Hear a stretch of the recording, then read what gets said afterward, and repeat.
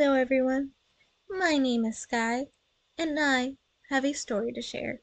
And I've kind of made a couple of videos at this point about my good points, about moments that are not me being bad.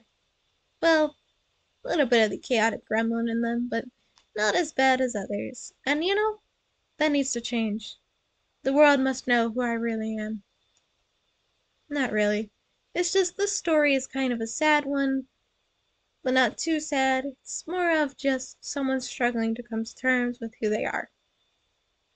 This is Love Troubles Part 2, essentially. Um, and in this one, I'm going to talk about the lesbian incident. I've said before that in the first one that I presented as a female for a bit, and in that time of presenting as female, I ended up dating a guy who he was the sweetest person on earth. So sweet, so amazing, 10 out of 10. I hope he found a girl that loves and adores him. I hope he's happy. He was amazing. I was not. See, while I presented as a girl at the time, I had met someone who was telling me about, like, oh yeah, this is the LGBTQ community. This is what the T stands for. And my brain was like, oh, that's what we are. That's what we be. And with that, I didn't know what to do.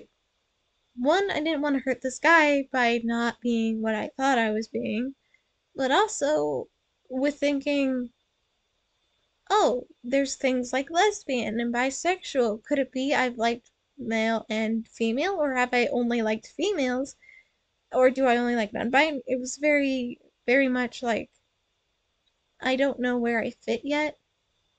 And as I've said, I don't have crushes. I never had a crush on anyone, but I didn't know how to tell the difference between platonic and romantic because I never had a romantic to compare it to.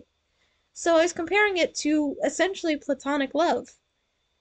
Um, so yeah, platonically, I loved my best friends, but I thought maybe I love them, and I was struggling with that. And this guy, he was very sweet, he was very kind.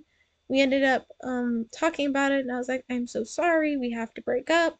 It's not you. It literally is not you. It is all me. And we ended very amicably. I think I used that word right. Essentially, we ended up on good terms. But his friends were fine.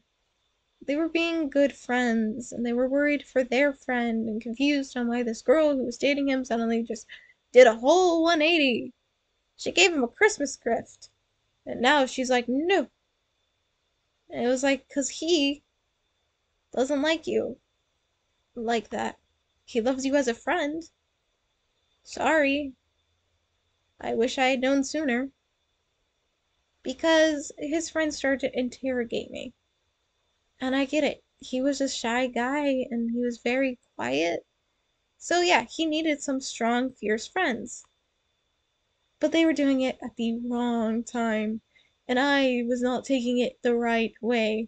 And I was just so done, and I went up to him and I was like, hey, did you tell your friends we broke up? And he was like, yeah, I did. And I was like, did you really?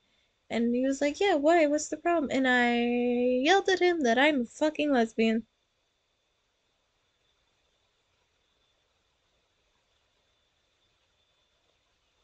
I'm not a lesbian. I don't identify as female.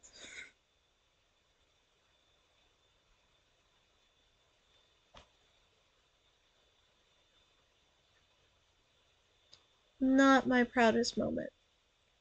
If there is a rock bottom, it was that moment for me.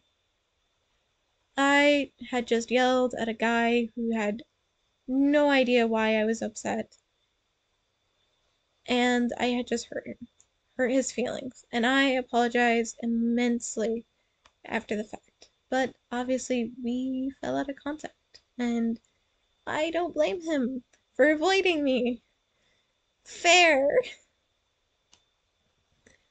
I could not apologize enough for that moment.